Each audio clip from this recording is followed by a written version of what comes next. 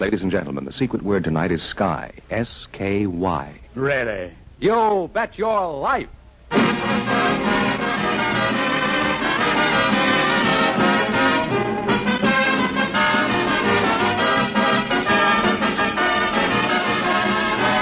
The DeSoto Plymouth Dealers of America present Groucho Marx in You Bet Your Life, the comedy quiz series produced and transcribed from Hollywood. And here he is, the one, the only... I wonder whatever happened to that red-headed girl. Oh, that's me, Groucho Marx.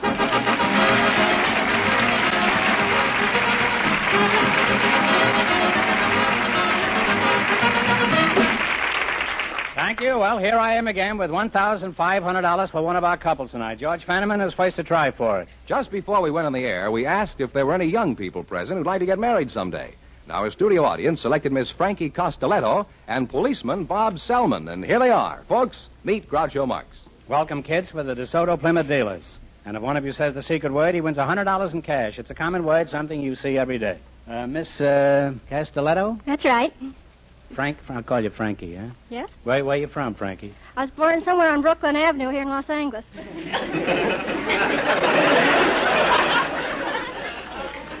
What do you mean you were born somewhere along Brooklyn Avenue? Well, we were going to the hospital, and I know that on my birth certificate it just says Brooklyn Avenue. Do you root for the Dodgers? How old are you, Frankie? 25. Very young-looking girl for 25. And you're a policeman? Yes, sir. Mr. Selman, Bob Selman. Yes, sir. How old are you? I'm 27, Groucho. Mm-hmm. Where are you from? I was born on Lake Superior, in Duluth, Minnesota. You were born on Lake Superior? Yes, sir. I was born on the lake. What are you, a whitefish? What do you mean you were born on Lake Superior? Well, I was born on Lake Superior. My folks were on a fishing trip, and... Did your old man go on fishing while this was... And what do you do for a living? I'm a librarian. What kind of a librarian are you? Public librarian. Now, what's the difference between a public library and a private library? Well, I have a library at home. Well, we I don't have any books in it, but good place to hide booze. And... Well, when we think of a private library... You think very often of a private library? Well, private libraries are usually corporation libraries. They have sort of a restricted clientele, but we like to see everybody at the public library. I always think of a private library, you know. I always think of a kind of an elderly man in a smoking jacket sitting there with a knife in his back. And, it's usually around midnight. They never read, those fellas. They're always sitting there with knives in their back. You're not married, huh? No, I'm not married. Bob, why aren't you married? Not on my salary, Groucho. Would you like to get married, Bob? Someday I plan to, yes, sir. When? Well, as soon as I can afford it. You mean you're going to stay a bachelor all your life? Have you ever thought of including Frankie here in your plans? Well, I just met her, Groucho. Well, you're a cop, aren't you? Wait till she breaks the law and then pinch her.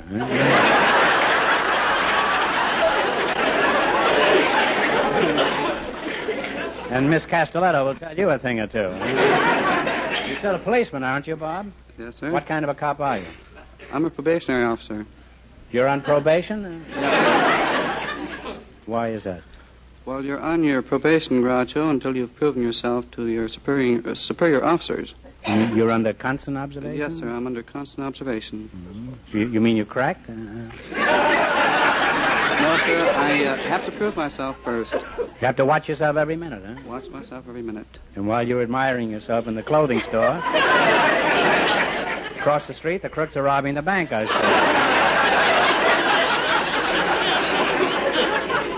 Miss Castelletto, what do you think of a man who's half-cracked, under observation, and goes around pinching people? I think he's cute.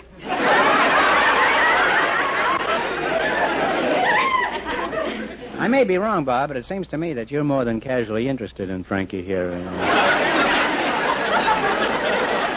Why don't you ask her phone number? Go ahead. Don't be bashful. I already have it, Groucho. See, Frankie, the long arm of the law is slipping around your waist already. Frankie, truly, does he really have your phone number? Yes, Groucho. Why'd you give it to him, huh? I don't know. He asked me. I'm used to answering questions. The training these young policemen get nowadays. Remember, she's a librarian there now, Bob. Yes, She can sir. read you like a book. Well, I've kidded our policeman tonight, but he knows I didn't mean a word of it. I'm sure we've become old and trusted friends, Bob. Yes, sir. And eventually we'll spend a lot of time together. Now, in just 1 minute, the two of you will play You Bet Your Life for the DeSoto Plymouth $1,500 question.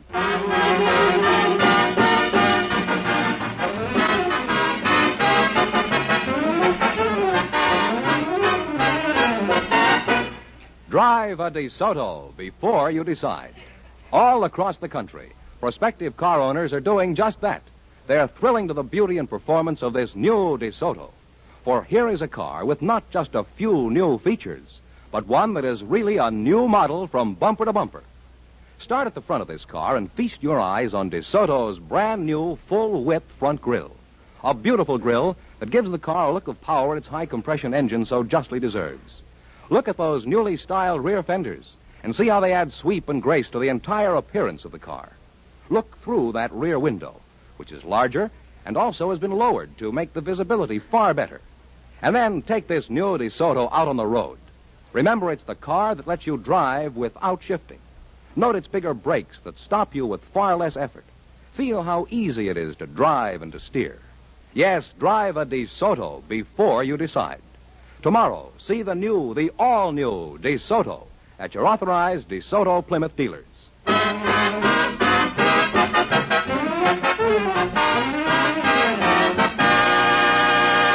Now let's see if a policeman and a librarian will get the chance at the $1,500. Fenneman, bring them up to date on the rules. Each of our three couples has $20. They bet as much of that 20 as they want on each of 4 questions. The couple that earns the most money gets a chance at the DeSoto Plymouth $1,500 question at the end of the show. Our other 2 couples are in a waiting room off stage, so they don't know what's happening out here. You're nothing on me, Fenneman. I don't know what's going on out here either. Here we go. Let's see how high I can build you $20. You selected stars in current movies as your category. Is that right? Here's your first question. You have $20. How much are you going to try? 10. Who plays opposite Rhonda Fleming in The Great Lover? Bob Hope. Bob Hope is correct. And they're off to a good start with $30. Now you got $30. How much are you going to try? 10. No, let's go. Talk 20. about- Remember, you're going for $1,500 tonight. Who is the star of 12 O'Clock High? Gregory Peck. Gregory Peck is right. They're on their way now. They have $50. Here's your third question. You got 50. How much are you going to try the 50? $30. Who plays opposite George Brent and Robert Young in Bride for Sale? Claudette Colbert. Claudette Colbert is right. They're really on their way now. They have $80, Groucho. How much of the 80 will you try? 20 enough? No, way up. 80. All of it? Okay. Who co-stars with Wanda Hendricks and Orson Welles in Prince of Foxes? Tyrone Power. Tyrone Power is right. And they wind up with $160.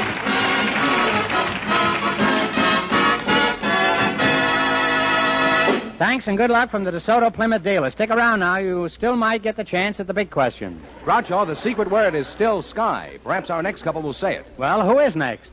A television expert and a housewife, selected by our studio audience just before we went on the air. And here they come. Mrs. Olive Rusuck and Mr. Clifford Wong meet Groucho Marx. Welcome, folks, for the DeSoto Plymouth dealers. And if one of you says the secret word, he wins $100 in cash. It's a common word, something you see every day. Mrs. Oliver Rusuck, is that right? Russick. Russick. I see. Where are you from? I'm from Rock Island, Illinois. And you, Mr. Wong? You're in television? That's right. It isn't often we have people from show business here. What shows are you on, Mr. Wong? I'm not on any show. Oh, out of work, eh?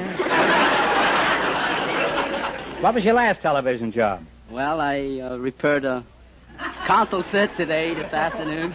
Let me get this straight. You fix television sets? That's right. Well, what makes television work? Well, both the sync pulses and the blanking pulses were transmitted by the transmitting station.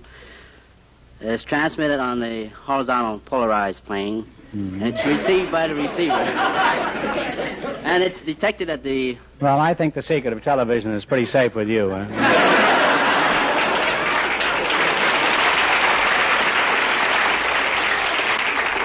Mrs. Russick, let's forget the whole thing. What does your husband do, Mrs. Russick? He's an ex-musician. An ex-musician? Mm-hmm. We've got 15 of them back here. Be a good place for him to join, wouldn't it? What do you mean he's an ex-musician? Does he make a living not playing an instrument? Yes. What does he do now? He's working for the school board now. Does he play xylophone or anything? Oh, no. Once in a while. What did he play before? He played a banjo. And Once did he in a while, woo you someone- with the banjo? Uh-huh. How? Well, and that isn't how I met him. My father lived on a farm, and I was visiting him, and I wanted to learn how to drive the car, but he didn't want to teach me, so he was taking a nap, and that afternoon, he was going to have this young lad come and help him with the haying. And This is the Eddie Peabody character. Yes. So when he came and my father was asleep, he decided he might as well take a nap, too, so he crawled up on the haystack. And so I was out driving the car around in the hayfield, because that way I wouldn't hit anybody or anything, and so I run it into the haystack. And I bounced him out, and he landed on the hood of the car in front of the windshield. And that's how I met him. Did he have his banjo with him at the time? No, he didn't. Now, Clifford Wong, I'll just call you Static, huh? Tell me, as a television repairman, just what do you do? Repair television sets. Who do you work for, Mr. Wong? Munch Television. Well, if you had to do it over again, would you go into the television business, Mr. Wong? Well, yes, I think I will, but only on your side of the business is where there's money involved. You want to be where I am, where the money is that it? All right, you asked for it. Go ahead. This is your program, huh? You're the comedian. I'm the contestant. Go ahead. Interview me. Think this is such a soft racket? You try it for a while. All right, what's your name? Puddin' tame. Ask me again, and I'll tell you the same.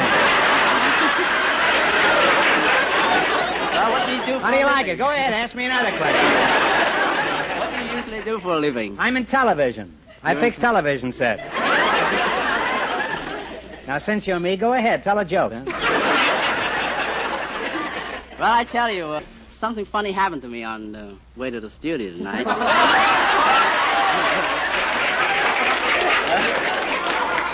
Well, there's going to be a lot of radios going to need fixing after this. Well, Go ahead. Shoot, Mr. Wong.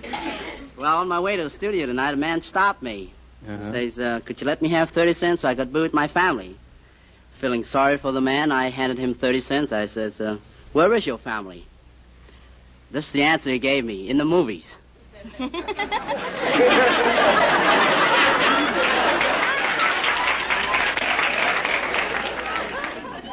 How old a man was he? Do you remember? No, I don't. What was the movie? Do you remember that? You didn't tell me. Now, you were going to tell us a joke. Go ahead with the joke. Huh? That is the joke. That's the joke? Okay, have it your own way. Huh? What do you do for a living? I repair television sets. Well, stick to it. That's where the big money is. Huh? Well, after talking to you two, I'm convinced television is still around the corner. Now, let's see if you can run your $20 into more than the other two couples and get a crack at the DeSoto Plymouth $1,500 question later. I can't tell you how much they won, but George Fenneman is off stage to remind our listeners. The policeman and the librarian won $160. Here we go. Let's see how high you can build your $20. What question category did you select? A. Music by Jimmy Music. McHugh. Is that right? Mm-hmm. And how much are you going to risk? Shall we bet 10? Talk right up into the 10? microphone now, 10. because Bing $10. Crosby is listening, and Oh. we don't want old Baldy to miss anything here. You're going to bet $10. Here's your Yes. first question. Jerry Fielding plays. You give me the name of the song. Play, Jerry.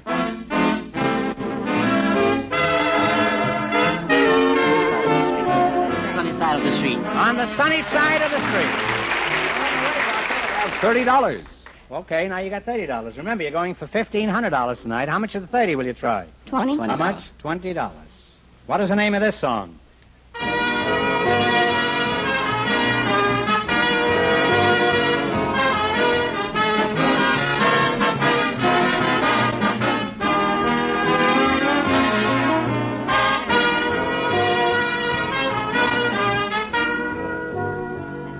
What is the answer you two have decided upon, huh? Take a Something stab about at it. sky, isn't it?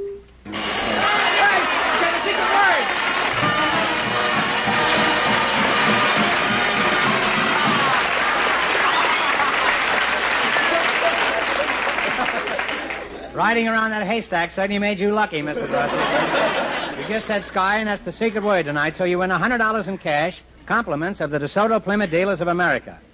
By the way, the name of that song is I Feel a Song Coming On. They have practically nothing outside of that $100. $10, Groucho. You've sunk down to $10, and here's your third question. How much of the 10 are you going to bet?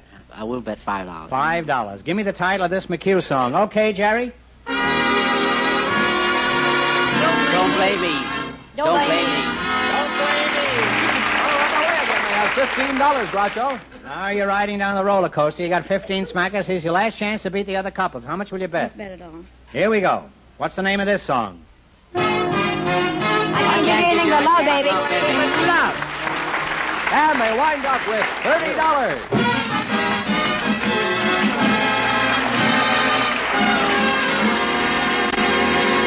Thanks and good luck from the DeSoto Plymouth Dealers. All right, let's have our third couple, George, and it won't be long before we know who gets the big question. Who's ahead so far, Fenneman? The librarian and the policeman with $160. And the secret word is still sky.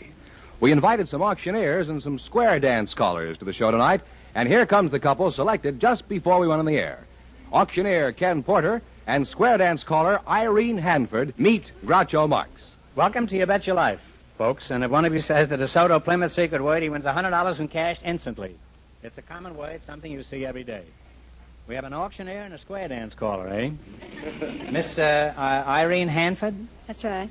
You're a square dance caller, is that right? Yes, I am. Mm-hmm. Isn't that a kind of a peculiar occupation for a woman? Well, it might be, but I think women can do anything men can. You really think so, huh? I'd like to see you get into the steam room at the Elks Club.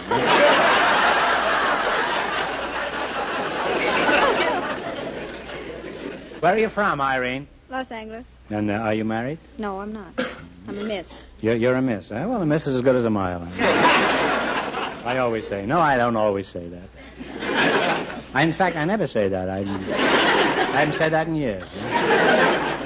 You're the auctioneer, Mr. Porter? Where are you from? I'm from Champaign, Illinois. How long have you been in California, Mr. Porter? Well, I settled here in about 1945. What'd you settle for? 90 cents in the... As an auctioneer, 90 cents in the dollar, I suppose. Huh? Are you married, or haven't you ever felt yourself going, gone? Huh? Yes, I'm married. You are married, huh? How'd you meet your wife? Did you pick her up at an auction? When I got my discharge out of Klamath Falls, Oregon, I came down here to visit. Out of where? Klamath Falls, Oregon. What were you doing up there? I was in rehabilitation camp up there. Oh. What do you do in a rehabilitation camp? Well, I was a Marine Corps. They was getting me ready for the public, I guess. What would you say is the most important qualification for an auctioneer? Well, 95% of it is psychology, softening up the people. Well, is that what you use the hammer for? No, I mean, you gotta, tell jokes.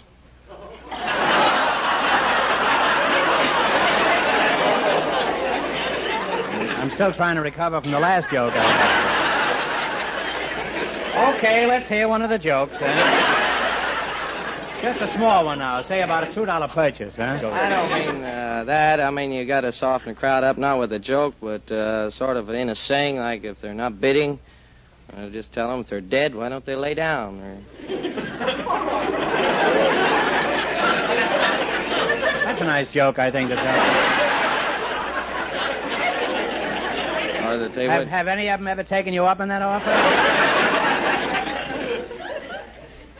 How does an auction work, Mr. Porter? Well, you bring up an article and you explain it. For instance, if you're selling a cow, a piece of furniture, a diamond ring, or anything like that, you explain it. And tell you have them to explain a cow to the audience? How do you explain a cow? I'd like to hear that. How many bids are needed to sell an item? 2 bids, sir. 1 bid doesn't make an auction. Well, how do you know when to stop the bidding? Or when they quit bidding. This is after you tell them to lie down on the floor and drop dead, is that Where do you do your hawking or auctioneering? Well, I auction at Auction City, and... There is really a city called Auction City? Yes, sir. It's the biggest one in the world. Well, I'm kind of curious to hear you give your pitch. Suppose I got $1,000 diamond ring here, and I want you to sell it for me. Now, you go ahead and sell it. All right, now, here's a very gorgeous diamond ring, ladies and gentlemen. What are you going to give Horty it? All right, down 25 bidding now, 30 there now, $30 bidding now, 5 now, 35 bidding now, $40 board. Now, ladies and You gentlemen... forgot to say drop dead, huh?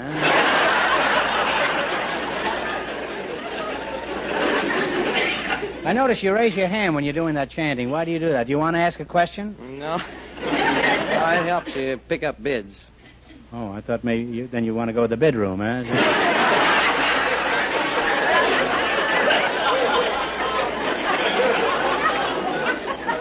Well, Irene, I'm nuts about typesickery. I've never gone square dancing. Could you describe a typical dance?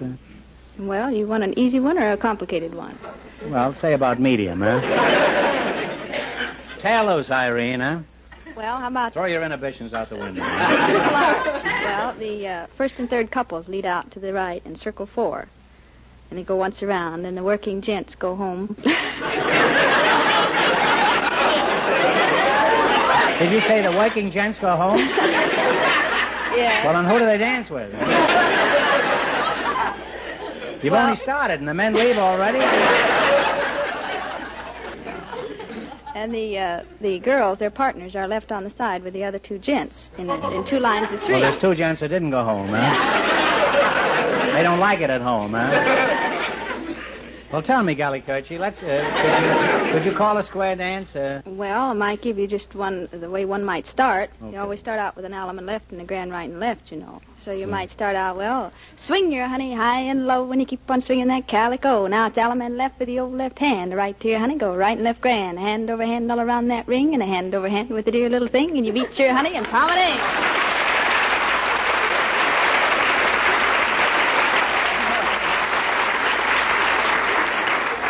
That's pretty good. I kind of like that, huh? Now, suppose you wanted to set up an auction across the street from a square dance.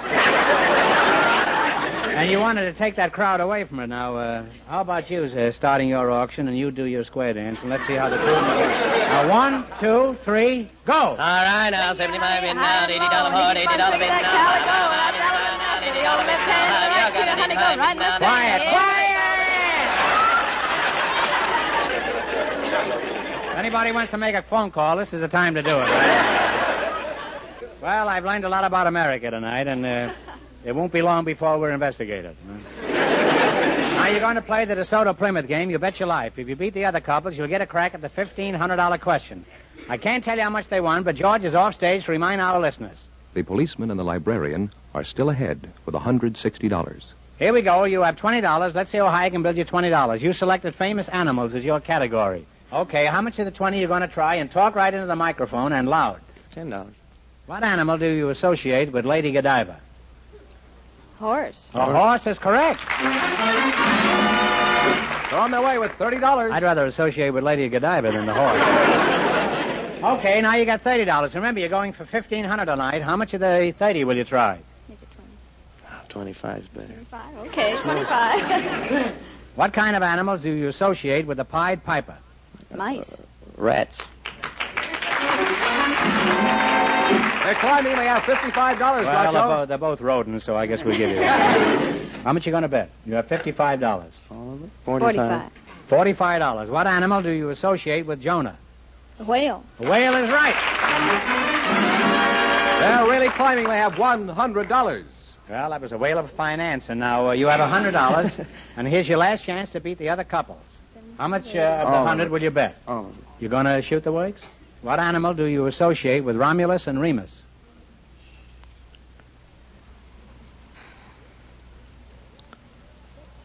Wolf. A wolf is right. And they wind up with $200. And that means the auctioneer and the square dance caller get the chance at the DeSoto Plymouth $1,500 question.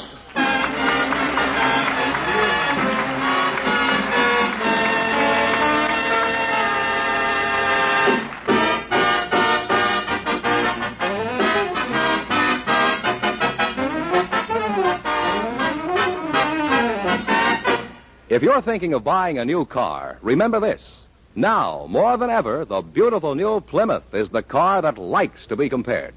Because the new Plymouth is the low-price car most like high-priced cars. It's packed with value and ready to prove it now at your DeSoto Plymouth dealers. Check the value in this great new car yourself, feature by feature, against that of any other leading low-priced car. Compare the convenience of the new Plymouth's ignition key starting, the soaring power of its high-compression engine, the velvety comfort of its improved air pillow ride, the quick, sure stops of its safeguard hydraulic brakes, and many other features exclusive with the great new Plymouth. You'll discover that this beautiful new Plymouth offers you a truly sensational new high for value in the low-priced field. Tomorrow, see the American beauty, the great new Plymouth at your DeSoto Plymouth dealers. And while you're there, don't miss the brilliant new DeSoto as well, a car that's truly new, the finest car that has ever borne the name DeSoto.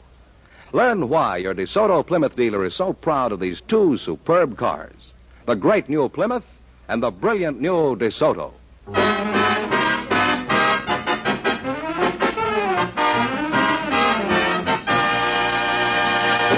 And here is the auctioneer and the square dance caller, the winning couple, all ready for the DeSoto Plymouth $1,500 question, Groucho.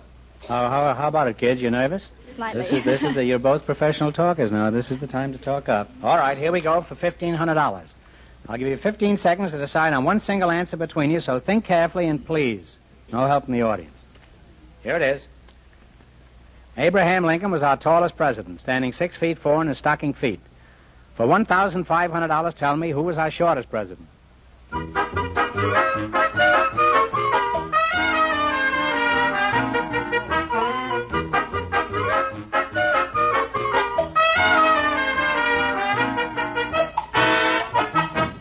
What's the answer you two have decided upon? Ulysses Grant? No, I'm sorry. It was James Madison, who was 5 feet 4. So that means the big question next week will be worth $2,000. Well, you lost the big money, but you won $200 in the quiz. Congratulations, and thanks to both of you.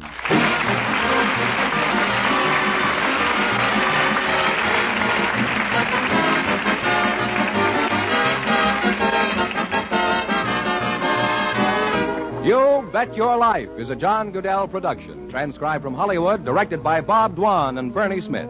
Music by Jerry Fielding.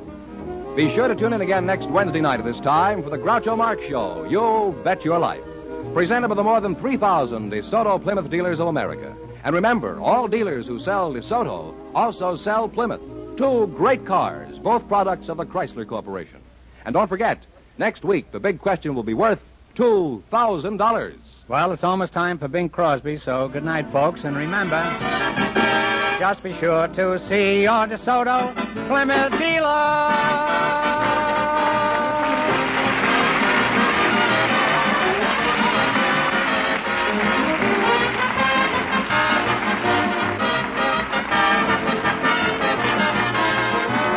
Folks, here's a reminder. A dime seems like a lot of money to a small child, especially when that dime is part of the money you give the March of Dimes. And that child is a victim of infantile paralysis. Send all the dimes and dollars you can spare to your local March of Dimes headquarters. This is George Fenneman signing off for the more than 3,000 DeSoto Plymouth dealers from coast to coast.